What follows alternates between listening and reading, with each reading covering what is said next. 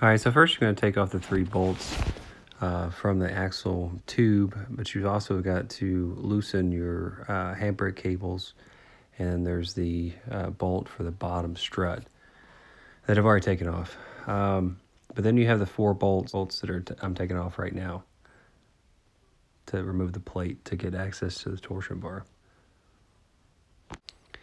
I would also suggest getting new rubber for when you put this thing back on. There's one on each side, but at least for the outer side.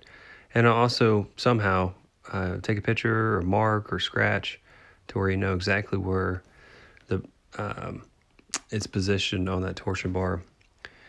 Roughly 1 turn, 1 notch is going to be about 2 to 3 inches, depending upon if you have the short axle or long axle.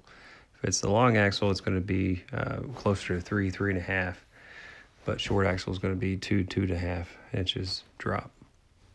So I'm reversing what I did. I originally dropped it, but I wanted to raise it back up. But if you're going to drop it, you're going to take the torsion bar off very gently and raise it up 1 tooth. And if you want to increase the height of the car, you want to drop it 1 tooth. Something else to note, when you're taking it off, make sure that the torsion bar isn't coming out of the spline that it is in the center. If you do that, you're going to negate the whole point of marking where it's currently at. So you want to raise it up to past that stop. That way you can put the cover back on.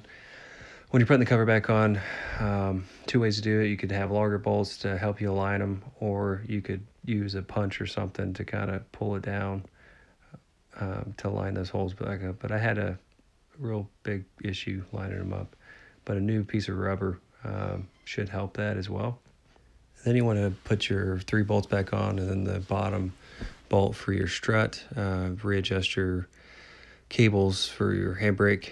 But yeah, if you got any questions, let me know. Please comment, like the video, and subscribe.